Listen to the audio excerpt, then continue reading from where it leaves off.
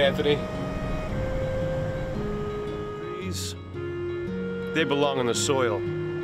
Fish, they belong in the sea. Birds, in the air. But you and me, Tony, we belong in the everywhere. Kerouac called guys like us dingle-doties. Kitchen Confidential. You poured out the poetry of your soul, and that unlocked a door to your wildest dreams. And if a book is not a door, then I don't know what else is.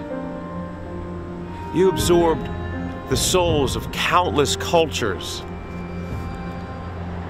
Camaraderie with fools and sages and everything in between. You saw more than most ever will. You inspired me, Tony. God rest your soul, my friend. But now, it's time to fly, Wendy. And if you remember correctly, in order to do that, one must be happy, innocent, and heartless. I'm gonna need a lot of prayer if I'm gonna do that.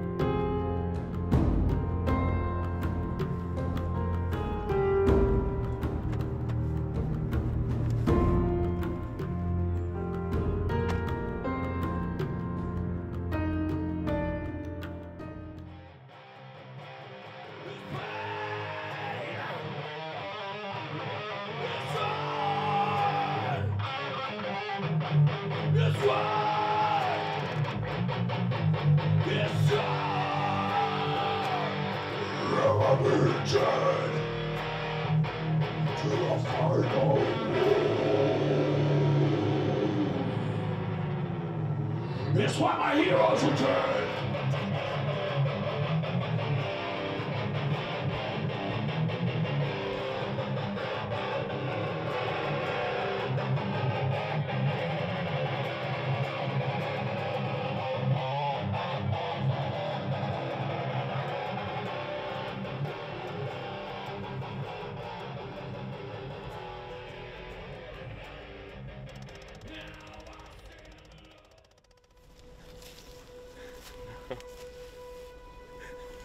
No! No! No! I don't want to be a security guard anymore. Trapped in a 9-to-5 cage. In the same town I went to high school in? Oh, God!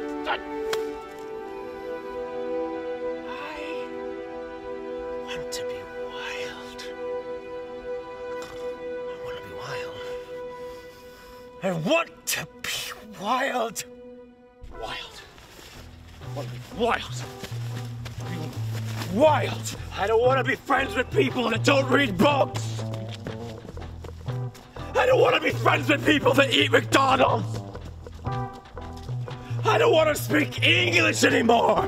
Genki desu ne?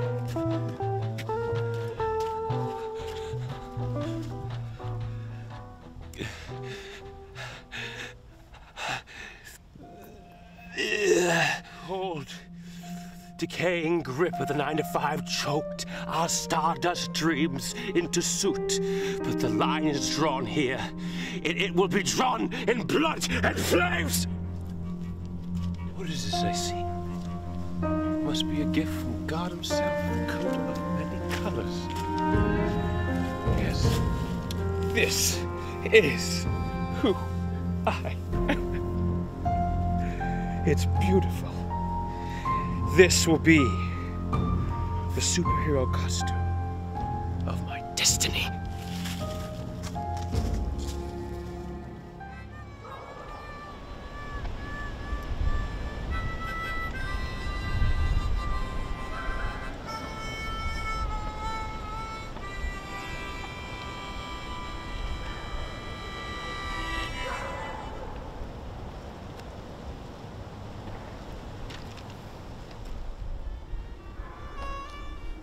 You're a dingle-doty.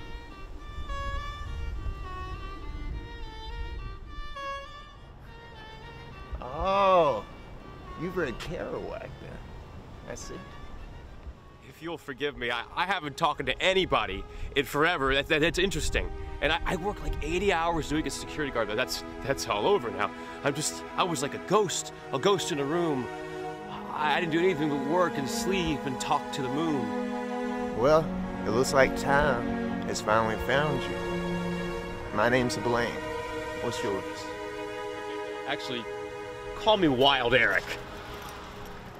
Glad to meet you, Wild. Well, I actually went on a spiritual journey, man, so I could grow spiritually and creatively. Spiritual journey? It's a trip of faith. I went to Memphis, man, just to be homeless. Memphis? And it turns out God didn't want me to be homeless, man. I ended up meeting the right people the first day, and I ended up staying in a boarding house. And you're a musician? Yes. You gotta show me your guitar. I gotta see this. Well, sure. You don't mind, right? I don't mind one bit. What kind of guitar do you got? Well, this actually came from my great friend, Rachel Hammond. Oh, okay. And she let me borrow it for this trip. She has a place called Scale Street Music. Willow Creek. I'll carry this for you. Hey, Yeah, man, yeah. what do you say we walk down the track a little bit? That's fine. It's a beautiful day. I believe we're kindred spirits. Would you believe I found this robe in the forest?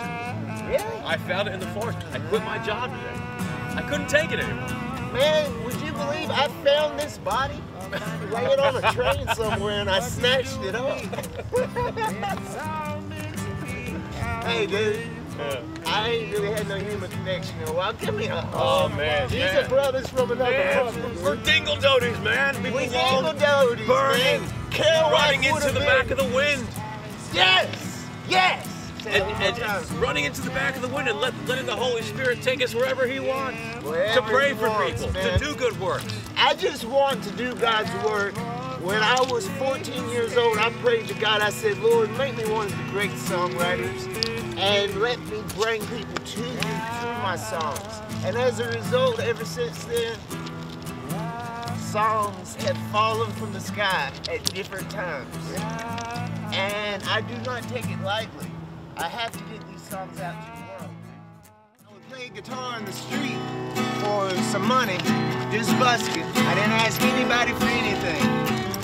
And God provided for me. You know Wait, you're a Christian too? Well, of course. I'm a believer in God, you know.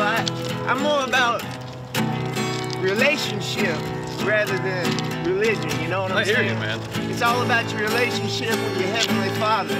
And my, oh my, has He been good to me. The relationship with the Heavenly Father. And my, oh my, has He been good to me. He's been good to you.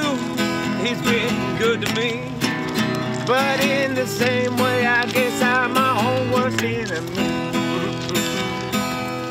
You know, life ain't free. That's right. Each air that I breathe, it's a piece of you, a piece of me. We don't know where we're going. Sometimes it's better off not knowing. And nobody would take that ticket. Everybody loved the idea of taking a free trip to Memphis, but they couldn't stand the idea of possibly being homeless. You know, Yeah. I was trying to be homeless, But there's so much you God can learn. didn't want me to be homeless. God didn't want you to. No, His grace He took found care me of a place to stay, and I was troubled when I found the place to stay because I was like, is this actually going along with my mission? And I was like, no, it is, because God brought this to happen and that to happen. I'm telling you, everything was just synchronicity after synchronicity, because I don't believe in meaningless coincidences. Coincidences being meaningless? No, I always find meaning in them. Absolutely. And Elvis and I know. Buddy Holly. I mean, come on. Man, I felt the spirit of all that came before me go through me. Man, it was like a jolt of electricity, man. It's got to be something heavenly, I tell you. Gotta be, man. But yeah, you know, I prayed before I went out there, Amen. and ended up meeting all the right people. And all the wrong people kind of just stayed away from me, or I stayed away from them. Praise God. You know? Yeah. And along the way, I decided no more hitchhiking, because only perverts pick up hitchhikers. That's something I had to learn the hard way with a locked door and a gun pointed at me. I laugh about it now, but it wasn't funny when it happened. I bet, man. It's like a Hitchcock movie. Well, with the right shadowing and the right fat bald man, I suppose it would be. Yeah, man, I tell you, a lot of people, see, actually I bought 2 tickets, and Well, you know, I play a little bit too. Really? Yeah, I'm a singer. Maybe we could do, you know, some stuff. I always know you up to something. I don't know where these tracks go, but maybe God put us together to follow these tracks, to follow our dreams, to do His will, to make amazing things happen. Well, we can follow these tracks a little bit further, but we'll go down the side road if we want to meet some people. Well, there's a lake down there. There's a lake? There's a lake. Yeah. You wanna go swimming? Well, the water's good. Hey, I just want to be around the water in general. How about that? That sounds good to me. All right, Aquaman. Let's go.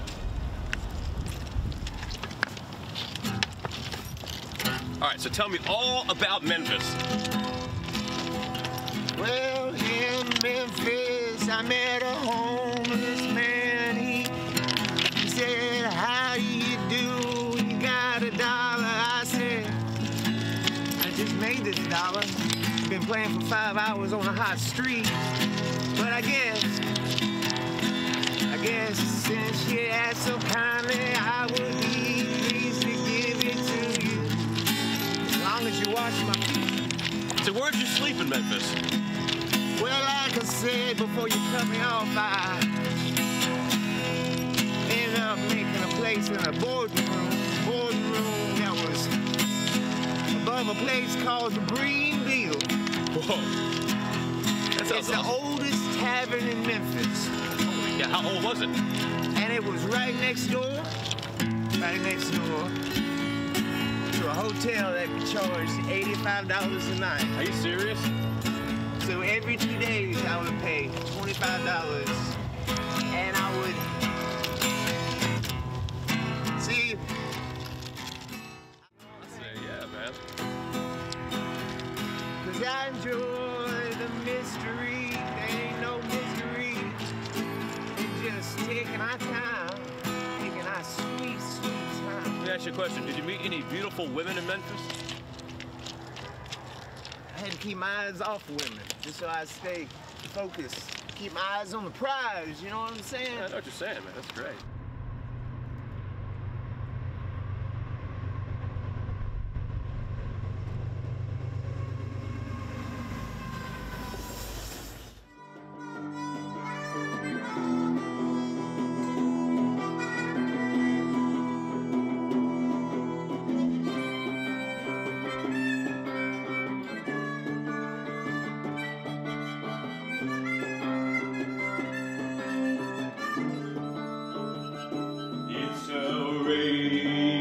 Day at the beach, the greatest of love shall soon be mine.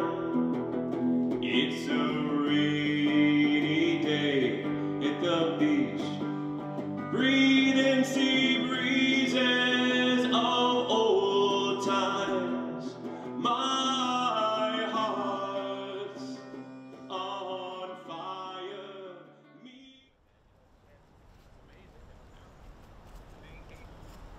Find the great unknown. And all we have to do is keep our ears open. That's it. Keep your ears open. I like how you do. You have great hygiene. That's why I love you. You're hygienic.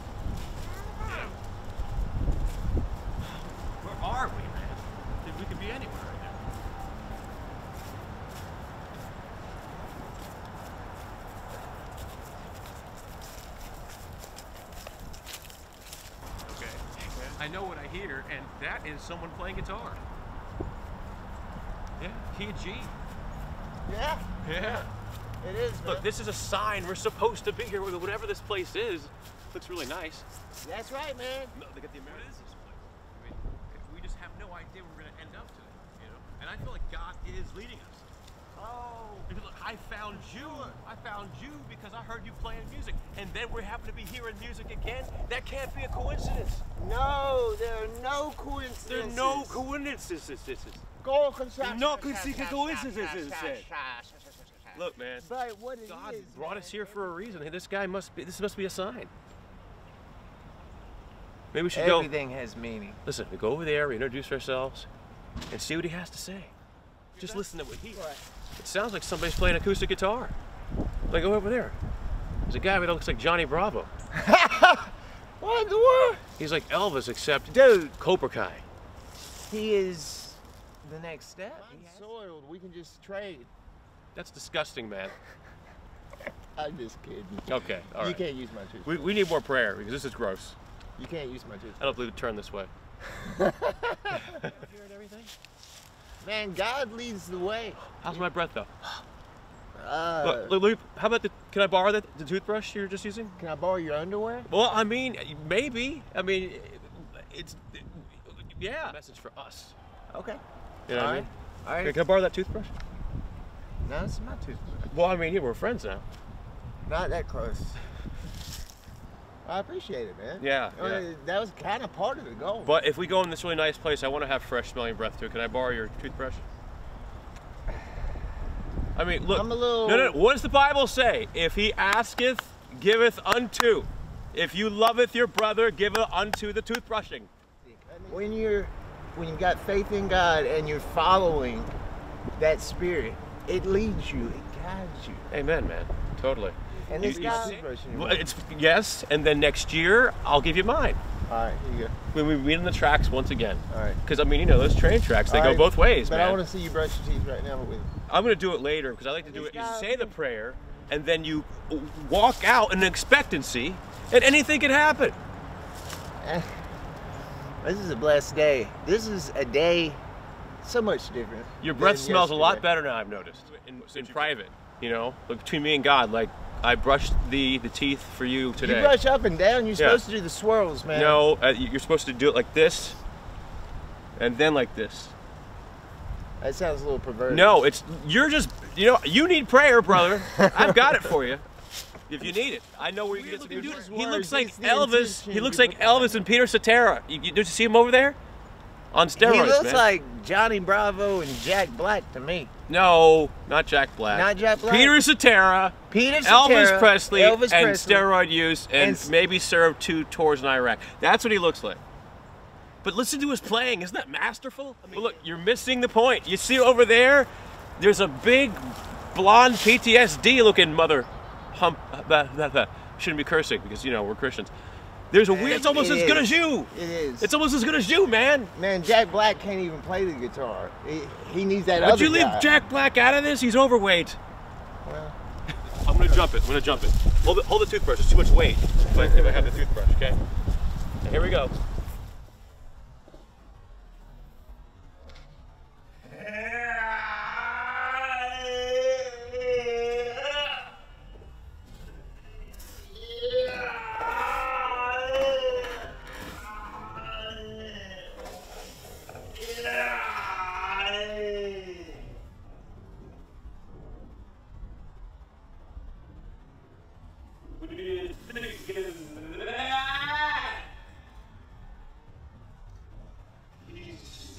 See, you jump train carts. Can you jump a fence? Okay, I'll hold this. I'll hold the toothbrush too. It's too much weight. Too much weight with the toothbrush. Come on, Blaine Ziglar!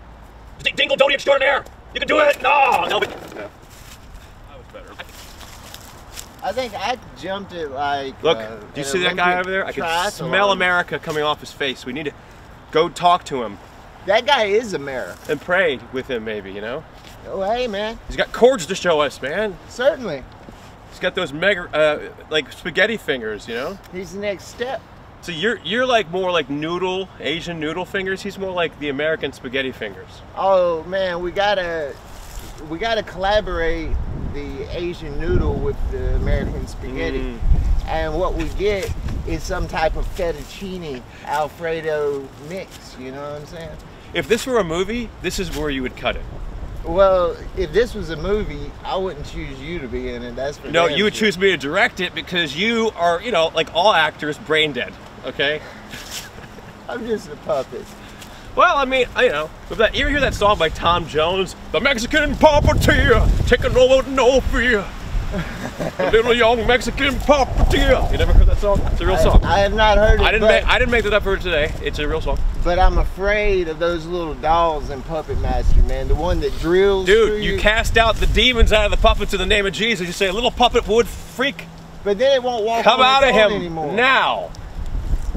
But then it won't walk on its own anymore. The young Mexican puppeteer, I like casting being at demons out of breakfast. no fear. He takes some blade, he takes some wood. Oh, thank God for your freedom. If this was a sequel to a movie, it should never be greenlit. Never. Put back in the can. Never. Put this That's movie right. back in the can, turn it off, man. You're wasting your time. You know, unless you are brain dead yourself and maybe this is something you'd like to watch.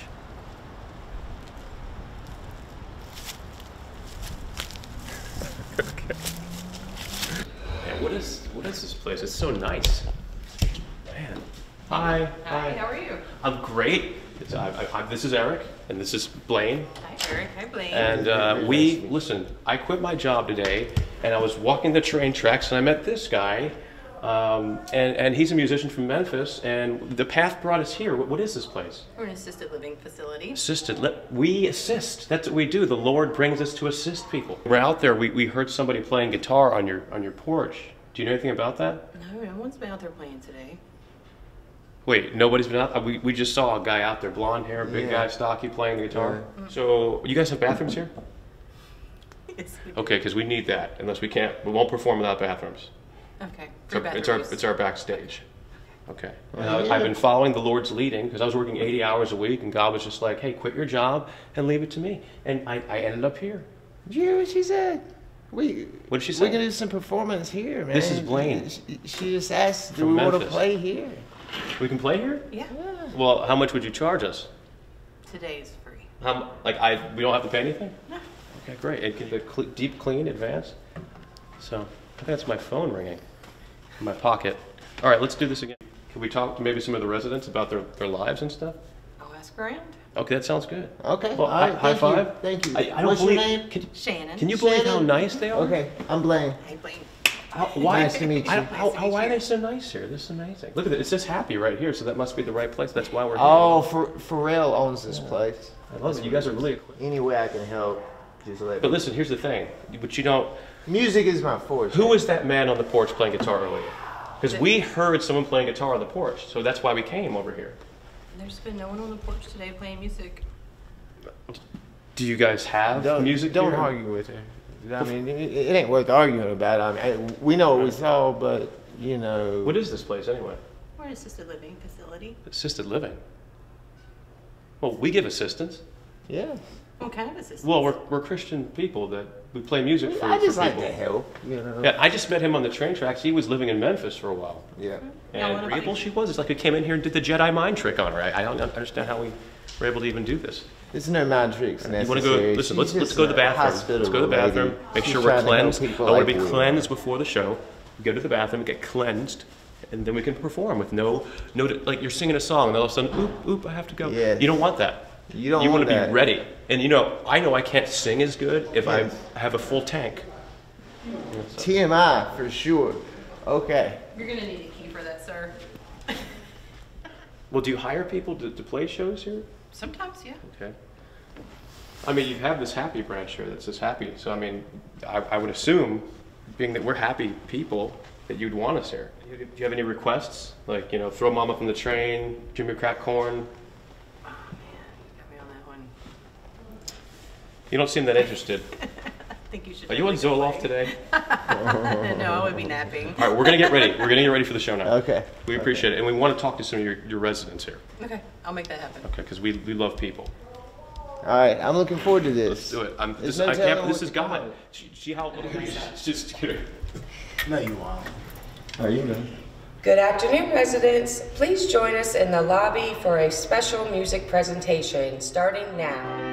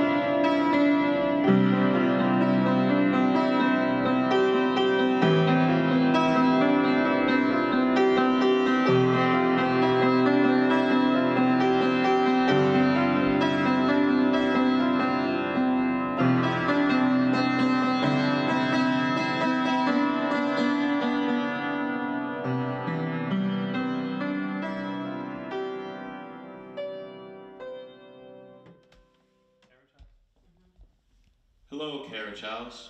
How are you tonight? Today. Is everybody feeling good today? Yeah. All right, great. Thank God. Praise the Lord. We are here today because I am a hobbyist. I play music at home, and it's nice to be able to share music with people, and also my belief and my faith in Jesus. And I will now read you a scripture from the Bible.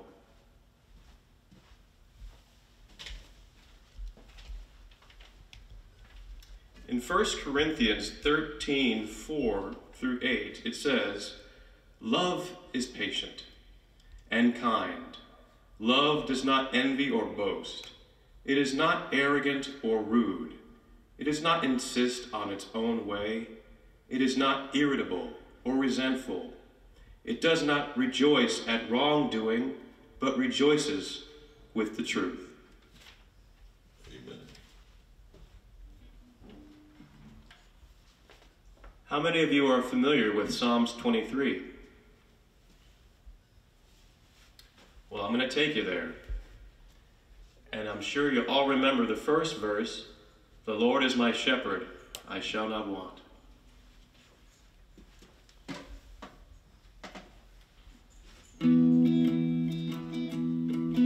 The Lord is my shepherd, I shall not want.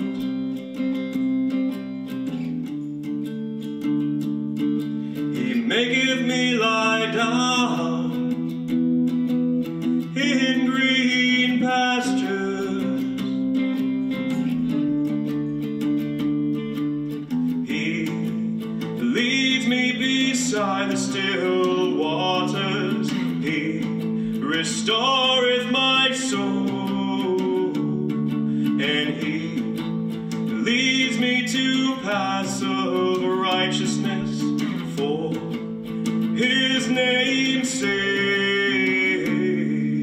Yea, though I walk through the valley of the shadow of death, I will fear no evil, for thou art with me, thy rod and thy staff, they will comfort me.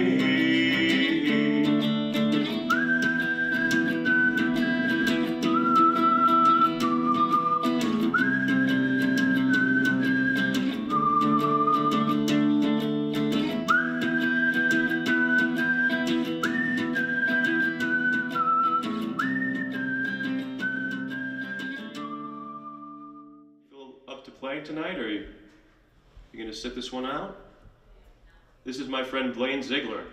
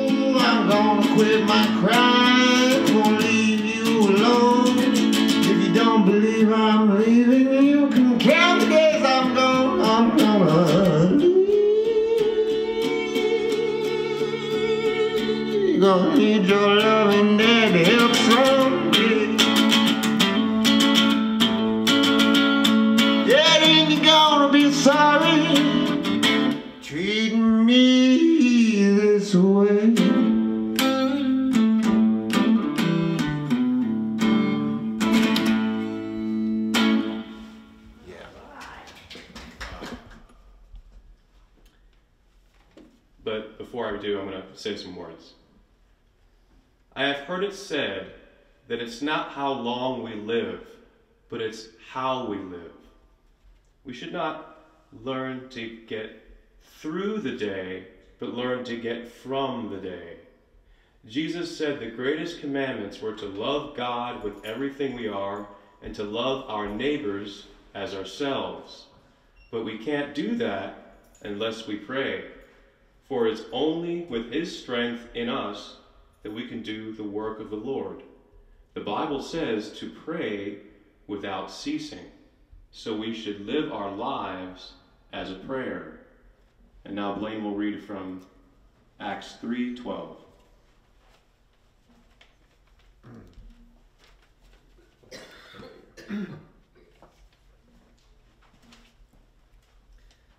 When Peter saw this, he said to them, "Fellow Israelites, why does this surprise you? Why do you stare at us as if by our own power or godliness we made this man walk?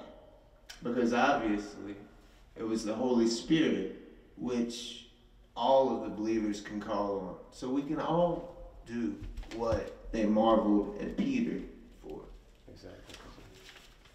Exactly. What I felt was powerful about this scripture is Peter makes it clear it's not by their own power or by their godliness. And sometimes we think we can't pray for someone because we're not perfect. You see, it's not by our godliness that God works. It's through surrendering ourselves to God and having faith to obey Him. By loving our neighbor as ourselves. Love someone enough to pray for them. Ask them. All they can do is say no. And if we learn to pray for each other more, all things are possible. And today, after our presentation, if anybody would like prayer, we'd be happy to pray with you. Oh, certainly, certainly. And I have to say, God has certainly humbled me throughout my life. Life is a humbling thing in general. And I'm grateful for it. You know, there was a lot of false humility in me that I was guilty of early on, and I didn't realize it until I was actually humbled by life. And a few years ago, my dad passed away. And it's not until certain key figures in your life pass away that you realize a part of you dies with them, or yet has the potential to go with them. And because we see a reflection of ourselves in the ones that we love, you know. So I just thank God that I have a relationship with Him, that I actually have faith. I talk to people who don't have faith, who don't have any type of relationship with God, and they have grievances against God, but yet they don't believe in Him, which seem to contradict one another. But, you know, really, we're all brothers and sisters, no matter what the differences are in doctrine or anything like that. And we should never let any of that separate us, you know. It doesn't take much to connect with somebody, you know, just to relate with someone, you know. We all have very similar lives when it comes down to it. And without further ado, our friend Franz is here. And anyway, thank you all for listening to me. I very much appreciate it. And yes, God bless you. Thank you so much. Tell you guys what, had the devil come against me, trying to be here with you today. There's oil coming out of my car. One window won't stay rolled up. GPS told me the wrong coordinates. Didn't know where I was. And you know what I found out? If I just stop and I pray about it, He'll create the light that'll lead your feet and put you exactly where He wants you at the exact time. I had a friend call me while I was in the midst of wondering where I was going and where I was in Greensboro, because I'm gonna tell you guys what, I don't come to Greensboro much. And a friend called me, somebody I hadn't spoken to in a long time, and he was able to shed some light on a couple of things, and I had that time to speak with him, and it was a blessing. And then you know what I found out? I was right across the street. How about that? How do I ask you for forgiveness? I know I don't deserve any favors from you. And I lay broke. Heavenly Father, Yahuwah Sabaoth, we come here today and we spread your word and your joy and your faithfulness. And we put this forward, Lord, because of the Holy Spirit that's within us to share the good message and to share your word. And I pray for the health and the well-being and the safety and just the happiness and the joy of everybody that's in this room. In your heavenly name, Father, in the name of your Son, Jesus the Christ, amen. I found the microphone on the last one. You see how that worked? I was over here talking and, oh wow, there it is. Where do I go when I reach my end? And who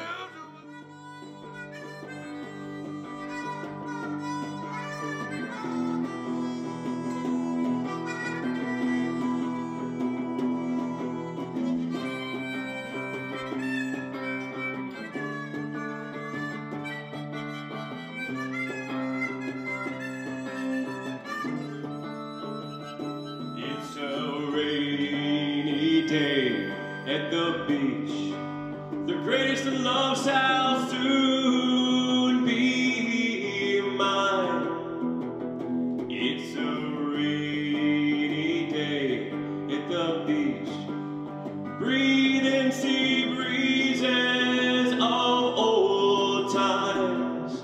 My heart's on fire, me God I saw. In llamas, rainy days come and rainy days go. Hold me and kiss me ever so slow, 'cause I love you deeper than you'll ever know. I love you deeper than you'll ever know.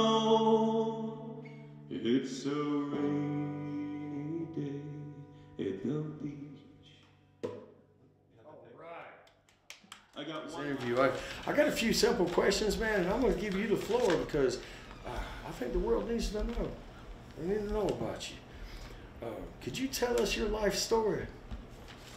Well, I was born the son of a Protestant Methodist minister, and my grandfather was also a Methodist minister. So I grew up in the church, and going to church, 3 days a week, and observing the activities of my father growing up. He led me to Christ. Amen. And in 1956, I gave my life to the Lord, and have followed Him ever since. Hallelujah. Yea, God. Man, praise the Lord. We traveled from to Illinois, for my father went to Evanston, Illinois, to a seminary, and when he graduated from that, we went to Portland, Oregon, to a big church, inner-city church. Okay. And he was a pastor there. After that, we moved back to Tennessee, and I spent my high school days in Tennessee. I was born in Tennessee. Man. So I'm a Tennessee volunteer. Tennessee. Through and through. Absolutely. Big orange country. Volunteer state. So I volunteered to join the United States Military Academy, West Point, New York. I was selected to attend. Oh, wow. That's an honor. And graduated in 1967. Class of 1967, we had our 50th reunion. Hoorah. 5 years ago. Oh, fantastic. And so how was the Army? the Army was great. I spent 20 years in the Army as an Army Ranger and field artillery officer. Man. And my greatest thanks that I give the Lord in the Army was I commanded a unit in Vietnam, 400 men, and you know there was the number of KIAs that were over there. Yes, sir. Deaths among the troops. Yes, sir. 85,000 or 87,000. I did not lose a man. Every night I prayed to the Lord that to protect and You didn't save. lose one man in your battalion? And no. And every day the Lord answered that prayer. We got wounded from attacks, but no one went home to be buried. Everybody went home intact. To God be the glory. Yes, to God be the glory. So I credit him totally with that. and all other accomplishments in my life. That's outstanding. I mean, that's, I can't even begin to imagine that time or what that was like for you, but it was a hard war to fight because it was politically there's a lot of and we were, our hands were bound in some things we could not do in battle. Yeah, they wouldn't let you guys go over the border into Laos, would they? No, we were on the border though. Yeah. My unit was on the border. I was the 11th Armored Cavalry Regiment. It was commanded by George S. Patton Jr. Junior? Yeah. Oh man, how about that? Looks just like his father. The way I know that is outside the library at West Point, United States Military Academy, is a statue of his father. And his son looks just like his father. So he's a walking statue. I've Yeah, seen you a before. mirror image. Oh goodness! So you survived one of the most difficult wars in the United States history, and a war of attrition, many call it. Yes. But the Lord led you. He led you men. He led you home. And what happened next? It came back to the Field Artillery Center at Fort Sill, and took command of the radar division, the largest training division at Fort Sill. We taught officers, NCOs, and warrant officers things to do with radar. Oh wow! Okay. From the maintenance side and from the operational side. So all the ins and outs of radar and the technological advances that come with where we are today. That's right. Probably a lot of them were tinkered around or figured out in your unit. When I got there, we were using radars that had been around since the Korean War. Oh my goodness. But I brought into the training base the new Firefinder radar. Okay. Which was totally innovative. Transistorized. Oh wow, okay. Electronic circuit boards and so on. So what they had before the transistor, I mean, and these other radars? Vacuum tubes. So it was all vacuum tubes. Yeah. Man, probably a lot bigger than the units today, man. Yeah, fill up a whole room with That's right. The Firefinder is still deployed today. Okay, well, if it ain't broke, don't fix it, right? And I retired in '87. 1987. So that's been a while. Man, thank you for your service to our country. And thank you. My privilege. Man, may the Lord bless and keep you. So after you retired from the Army, yes. What in '87? What's your take on life? I mean, how's I was asked by a stamp. I'm a stamp collector, and I was asked by a stamp dealer from Europe, the largest postal history dealer in England. Oh wow! To head up his North American operation. Okay. So that's what I did when I retired. Became a stamp dealer full time. We did exhibitions all around the country and in Europe. So I imagine they got some stamp shows. Yes. You know, I've got. That is funny that you bring it up. I have sold that recently, that stock, but that was 30 years. Man, that's a long time to be. It's nice to make one's hobby a job and a vocation. I tell you what, I'm gonna switch gears with you, and I got this piece of paper to my good friend. He thought long and hard about these questions, and he really just wants to know your take, like your values, your take, and your opinion on these questions. So I'm gonna steer it to this: is what are your feelings about romantic love, and do you have any advice? I feel that when it's the right thing, you'll know it. I met my wife, who's a North Carolina girl. Oh yeah. We live in Burlington. She still lives in Burlington. I grew up in Burlington. Really? Alamance County. Yeah. Yeah. Well, she comes and visits, of course. She's still able to do things at home, totally medications and so on. I'm on a lot of medications, so they're here to manage that and my meals and so on. Probably good to have a staff. Assisted living, yes. They're very good here. This is Top-notch? Top-notch facility. Man, that's really great to know. We're at the Carriage House in North Elm Street. I met my wife at my first duty assignment out of West Point. Okay. They wouldn't let you go. I volunteered for Vietnam. But you volunteered. Yeah. Man, that's kind of unheard of. They wouldn't.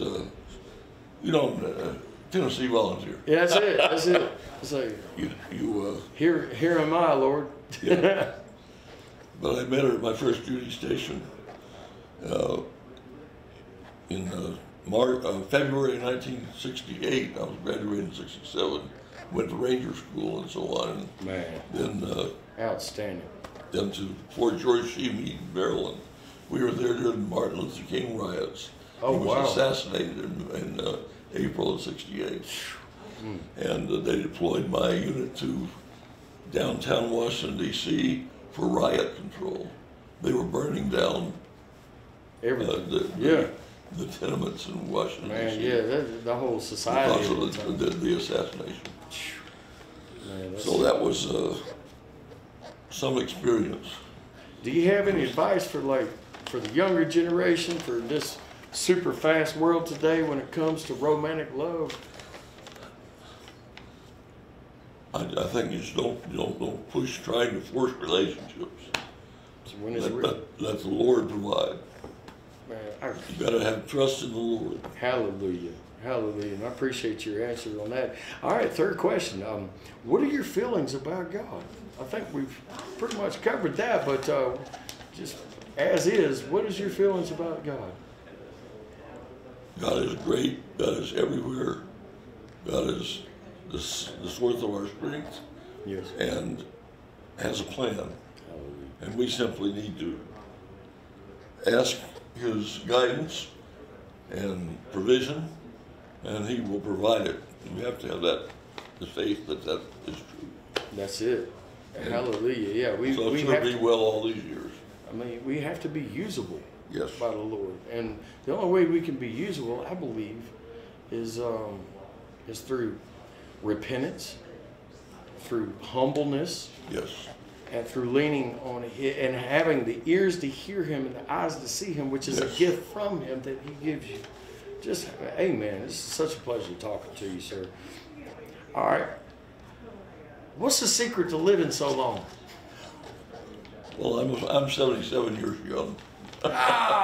Okay. That's the secret. That's awesome. Just take each day as a gift. It is a gift. To wake up each day as a gift. And another opportunity given you by the Lord to live in His way. That's it. Because moments come with choices. Yes. And He gives us the moments. That's a grace. That's a blessing. But in those moments, His wisdom and His guidance through His Word will help us make the right choice, I believe. Yes. I'm glad I asked you that because I want to see what your take was on that. All right. Here's an interesting question. What are some strategies that you have to fight being depressed? I actually am bipolar. Okay. Which means manic depressive. But sure. I'm more on the manic side. Okay. I never have problems with depression. I think the Lord, who's allowed me to go this long, and to give me the medication to control my mania.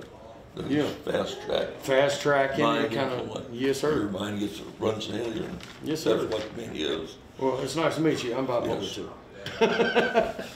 I just don't subscribe to labels. I am what the Lord has made me. Yes. And for His will and His timing and His purpose, I will be there. You know, and you're from the volunteering state. I'm gonna tell you what. I'm taking a page from your book because hopefully I'm that faithful.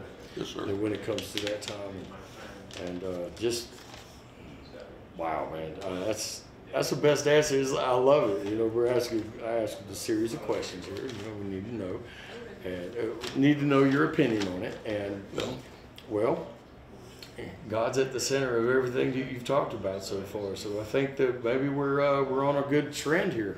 Good little track. So, all right, this is going to be a fun question. I can't wait for your answer. But what do you, all right, let me ask this correctly. Do you believe in UFOs, Bigfoot, ghosts, or the supernatural? And do you have any stories to share?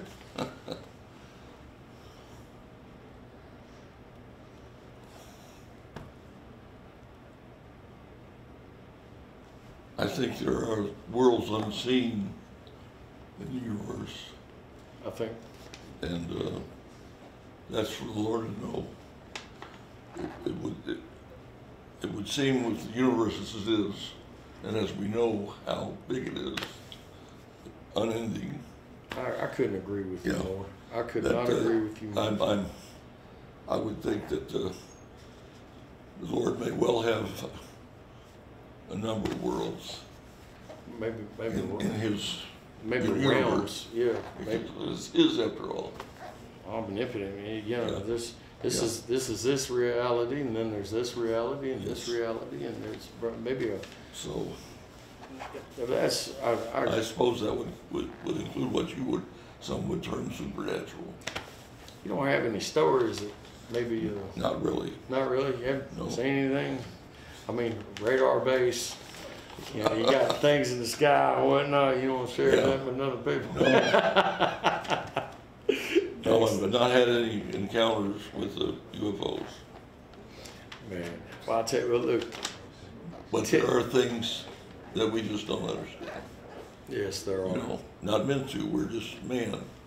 We're fallible and human. His ways are not our ways, and somebody told me a long time ago. They said, the simplest thing that God's ever done is more complex than we could ever understand in a million lifetimes. Because He is the Alpha and the Omega. Amen.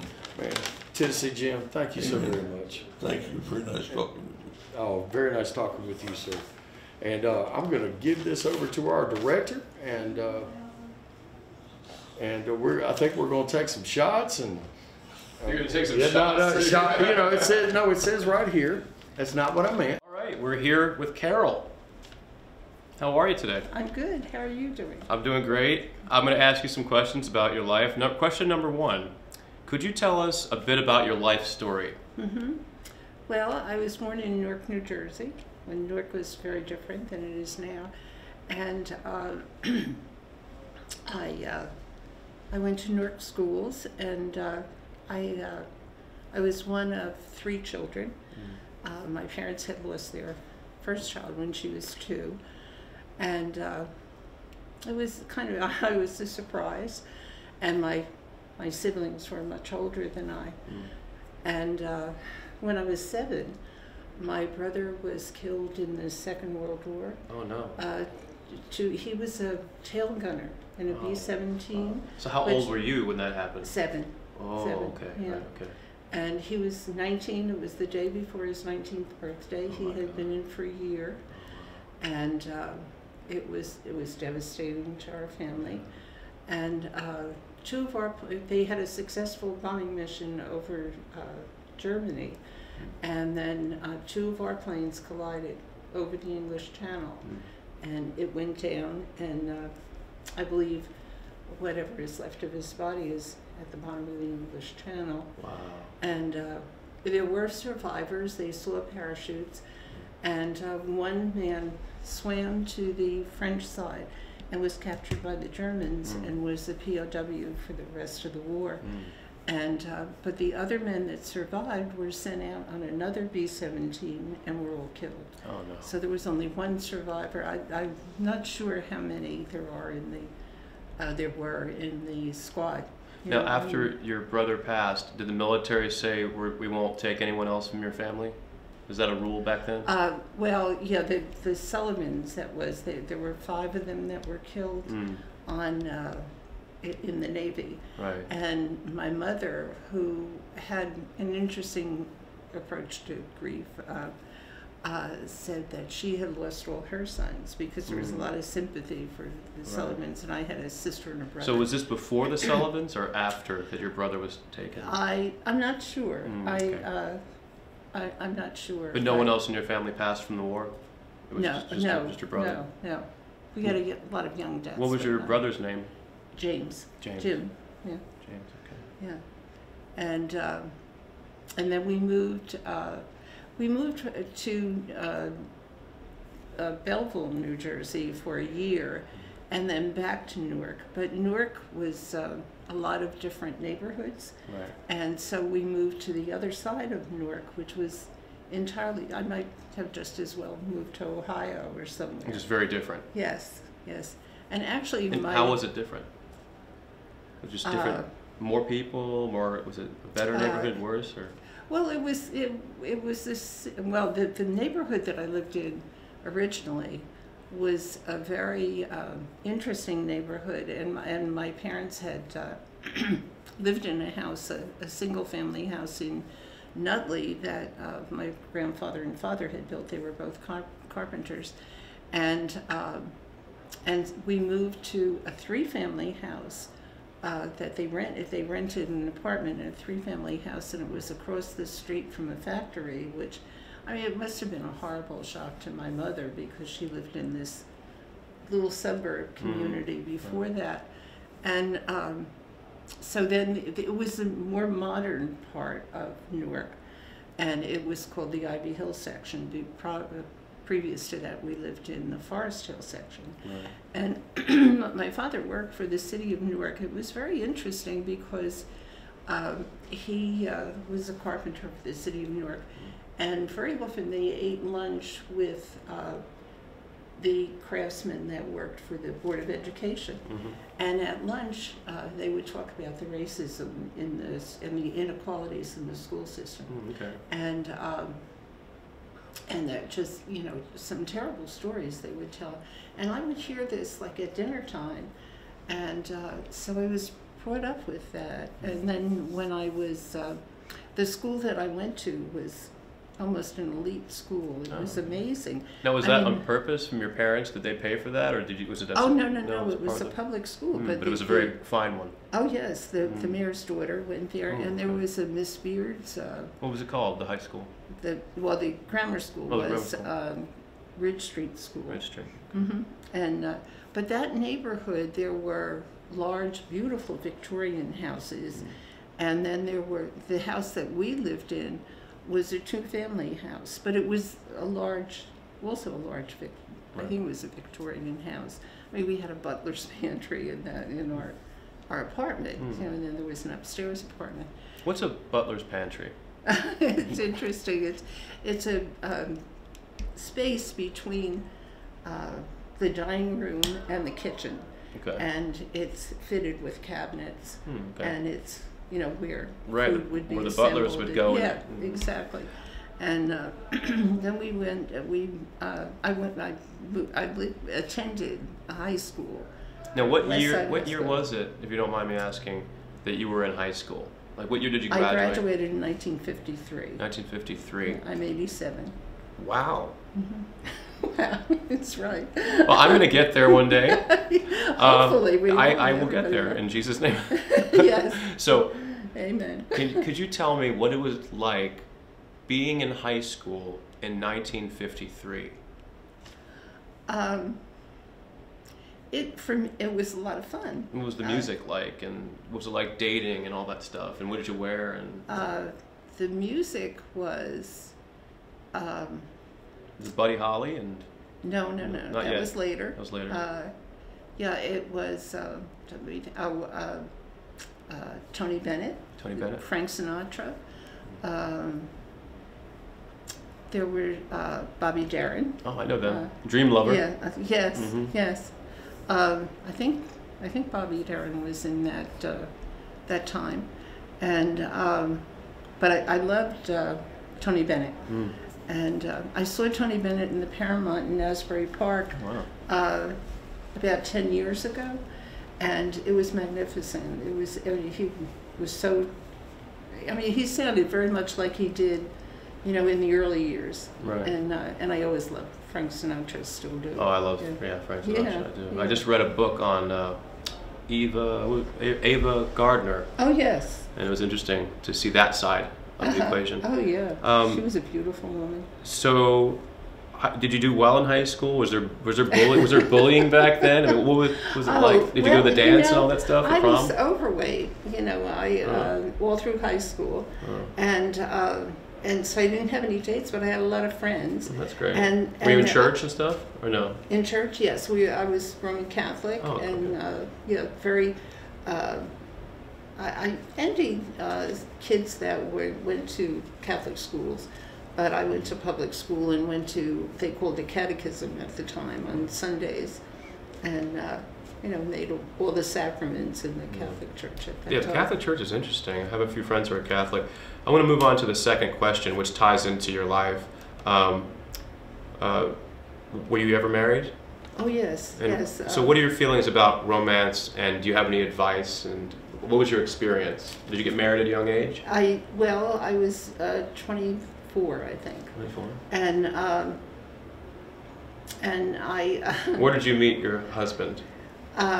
We actually, a friend and I went out for a drink after midnight mass on Easter, and it was an Easter vigil mass, and then we went to this bar, and he was there. He was playing pool, and and we just met there, and then what's his name? Bob. Bob, that's my dad's name. Is it? Yeah. Yeah. Okay, so you met Bob at the playing pool. Yes. Okay. And we had one date, and he thought that I didn't like him. Really? And I thought he was cute, and somebody that a close friend at the time when I started dating him, actually, she said he's a diamond in the rough, which he was. I mean, he was a union plumber. Well, he was an apprentice at the time, right, and became a union plumber. And but he was just, and he just snuck into my heart. He snuck into your heart? Oh yeah. Well, what did he do to win your heart specifically? Did he bring you flowers or? No. He was. I think he was just him. Right. But genuine. We went. Oh yeah. Yeah. He was funny. He had a good sense of humor. That always helps, right? And very loving and caring, and we went to the drive-in, and on like our third date, I think it was, and it was January, and he reached out to get the speaker or something, and when he came back in, his hand brushed mine, and it was ice cold, and I just grabbed his hand and took it in both my hands, and all I was focused on was getting his hand warm, and that was new and different. I never would. It was almost like, I guess it could be construed as making a first move or something right, like but you that. were just trying to keep his hand warm. He thinks you're making a move. No, he didn't. I don't think he thought that. Oh, I think okay. I think he knew, that. Well, did he try to kiss you at the drive-in? Oh, well, eventually, oh, yeah. Okay, that was like the 10th movie, then he tried. Many movies down the line. Do you remember what you saw at the drive-in? Oh, I have no idea. No. Okay, I'm going to move on because there's other people and I don't want to be rude to them. So what are your feelings about God? Oh, God is very, well, Bob died when we were only married 4.5 years, and my children were 3, 2, and 8 months old. Oh my God, old. so you were widowed? Oh yes. Were you married again after No, that? no. Wow, okay. And my father had died 18 months before, and my mother died 4 months afterwards. It was a terrible devastating time in your life. time in life. How did you get through? With God. With God. Yeah, Amen. definitely. Amen. And that's just increased through the years. I belong to a number of 12-step programs, and the third step is you turn your will and your life over to the care of God as we understand God. Yeah, it's the only way. I have to tell you that yesterday I was inclined to turn on the TV, and I know that I'm watching too much TV at times. Right, all of us are. Yeah. And I really seek to know God's will, and try to work God's will from moment to moment, really. And sometimes I'm pretty good at it, but never very good. And other times, not nearly as good as I'd like to be. So but I was inclined to turn it on, so finally I thought, I'm going to do it. And it was just an average talk show, and they were talking. There were two women, and they were talking about prayer. And the one said that a good friend of hers had told her that just saying "Thank you, God" is probably the best prayer you can ever say. And she said that her favorite prayer is that this woman had taught her also is "I'm here, God, I'm available." And I thought, you know, and a friend of mine was saying, "Oh, that's a wonderful mantra." It is. You know, and I thought, yes, you know, that's what so I've been trying to do that. And of course, I feel that this is a gift. You're being here, the whole group, and yeah, this is really just the Lord's leading in my life. Yes. I was watching a show called The Chosen, and in The Chosen, Jesus sends out the 12. And before the 12 are sent out, they said, "Lord, we're not worthy to be sent out. We're not ready." And he's like, if I wanted people who were super righteous and holy, I would have went to the Pharisees or other people. I chose you, and it's not by your godliness. Just go out there and start loving people. Yes. You know? That's the story of my life. Yeah, well, that's great that it goes together. I wasn't a wanted pregnancy, you know, I mean, definitely, and my sister, you know, the way my parents handled it was not good. So I've never been, you know, I certainly wasn't affirmed, you know, growing up in that. Right, that's tough. And yeah, so it's taken me a long time to, you know, I've used affirmations and right. So you're saying that the way your parents treated you definitely affected your self-esteem and because you were you said you were a surprise child. Yes. Okay, they were planning it. And they had gone through the Depression, along with my father had a severe alcohol problem. All right. Okay. And my mother would say that other people kept their houses during a Depression and they lost theirs. I think you've already answered this question. This question was, what are your strategies for fighting depression? You already said it's just the God, like being in alignment with God. Yes. Okay, and I don't mean to rush the interview, Carol, but there are other people and stuff, so we have to get to that. But okay, it's time for the silly question. Okay. It's actually not that silly. It's kind of out there, and if you don't want to answer it, you have nothing to say, then that's fine. But okay, do you believe in UFOs, Bigfoot, ghosts, or the supernatural? And do you have any stories about it? No, but it makes me think of the Holy Spirit. I believe strongly in that. I mean, I feel my husband's presence. Right. So you're saying like we know that the Lord is real, and therefore we know there's another side, and we just need to be close to God to be prepared for that. Yes. I understand that. I don't really believe in Satan. I feel that Jesus has won the victory. Right. Exactly. You know, so. Right. The victory's already won, so we shouldn't even worry about that other side because that's how Jesus has already won. That's a great way to look at it. And also, I believe that in Him there is no darkness at all. So absolutely, yeah. Satan's pretty dark. So my last question is, can I pray with you? Oh, of course. Okay. So we're gonna do that, or do you? We'll probably want to just do that off camera. We'll do that off camera. Music. You gonna film what? Have you met Audrey? This woman is amazing. And this woman is amazing. Yeah, buddy. Gary, you ready? The Wild Eric's Traveling Podcast show is about to begin, featuring Franz Schroering, Daniel McCoy, and Blaine Ziglar. You'll be hearing original music from 3 different writers tonight, and some jams. We're about to take it away in the key of G.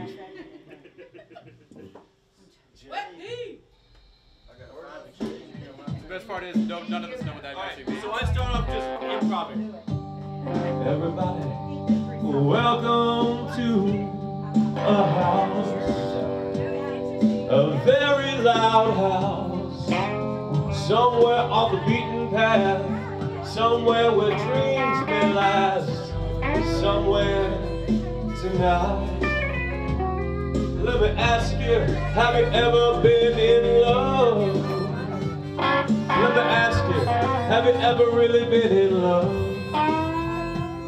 I'm a man that wants to travel the whole darn world, all in search of the perfect experience.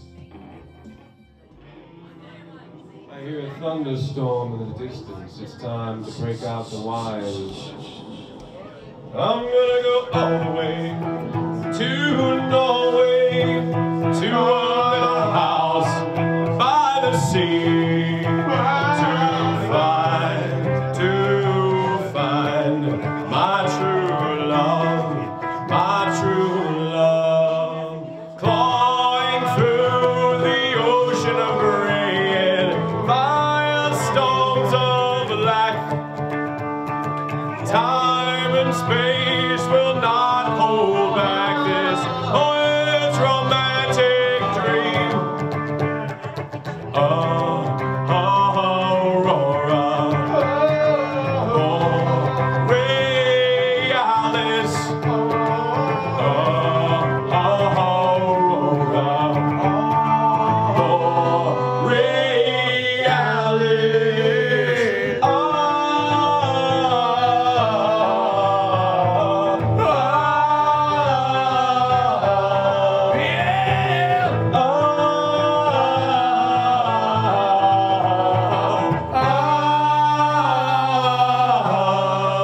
I'm gonna go all the way to your face, to ancient memory in your eyes, to find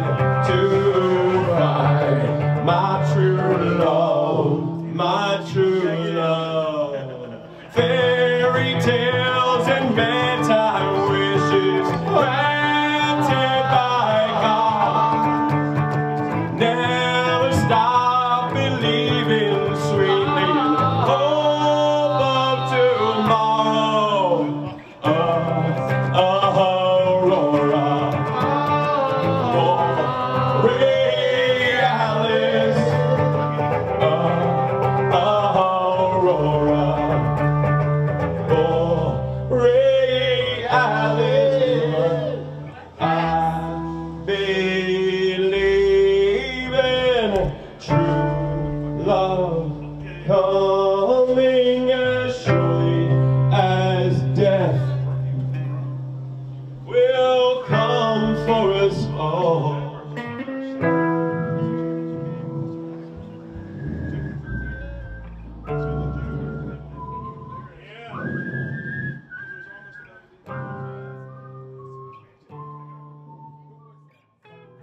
Traditional blues, you know.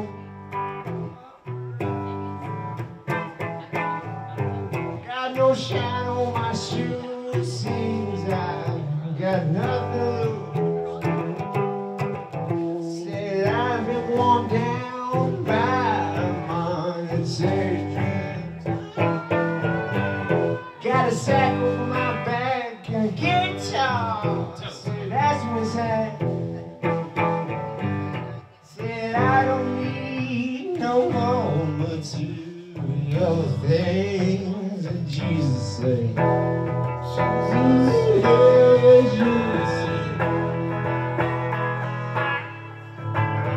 People keep walking by heads turned ears, hiding minds, but I still believe. I keep on giving my heart. My soul I return. It's taking my fears away, as you see. And the next road it seems could be the path to our dreams. Your soften's in the ground, so keep on smiling down. Your true self says all around.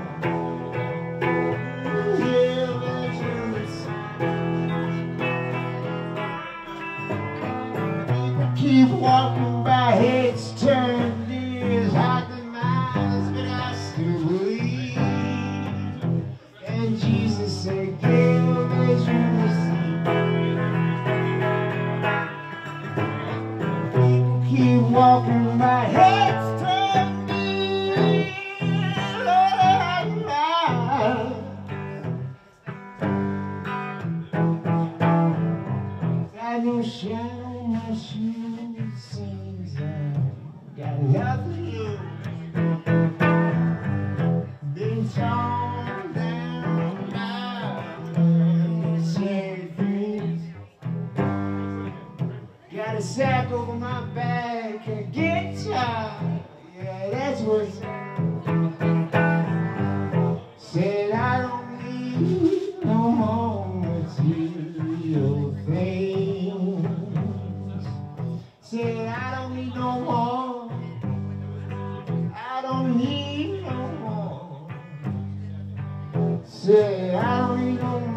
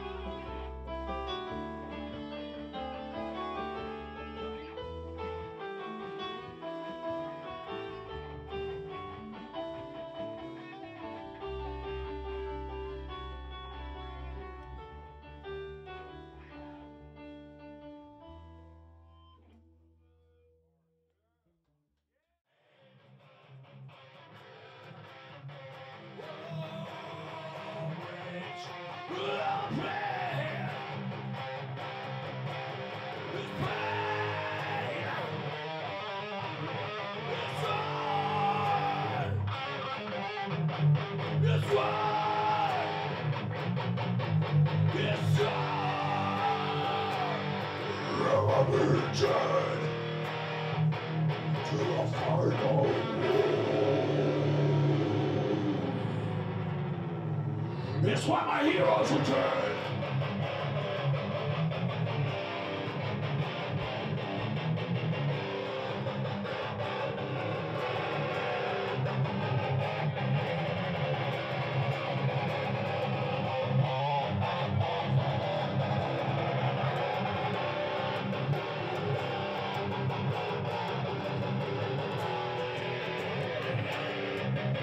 Now I stand alone. Don't need anyone. Fire and dreaming of as if you mattered at all.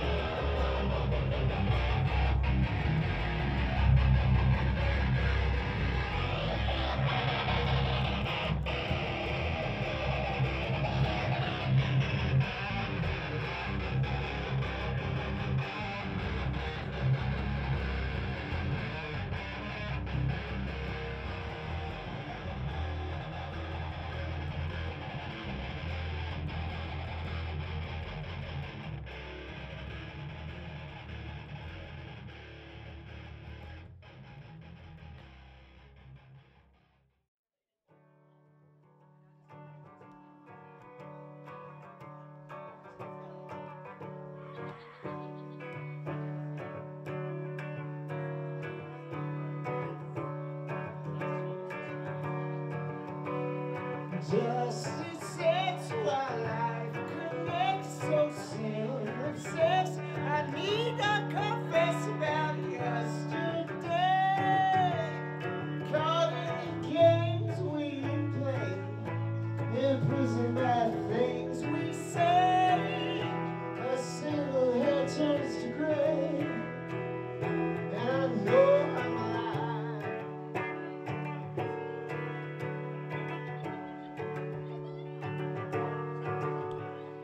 Price of the world is what you can give me. Your time is more precious than the gold that you traded for.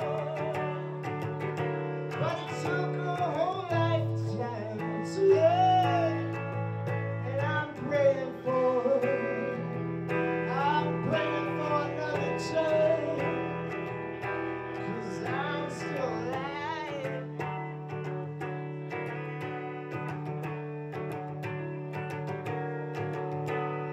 Wake up, I've had enough of living in the world today. There's never enough time to find all the words to say. I want you to be here for what I go through. But why do these bodies belong to me and you when I go? I go, but I'll be there, even when I'm gone in some other life.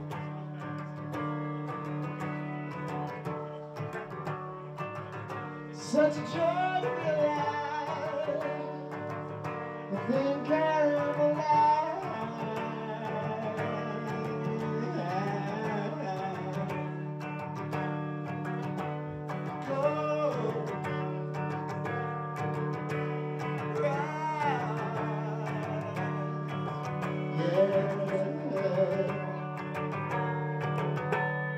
Wake up, I've had enough of living in the world today. There's never enough time to find all the words to say. I want you to be here for what I go through. But why do these bodies belong to me and you when I go? I go on, because we're just like justice while life connects so seamless. I need to confess about yesterday. Caught in the games we play.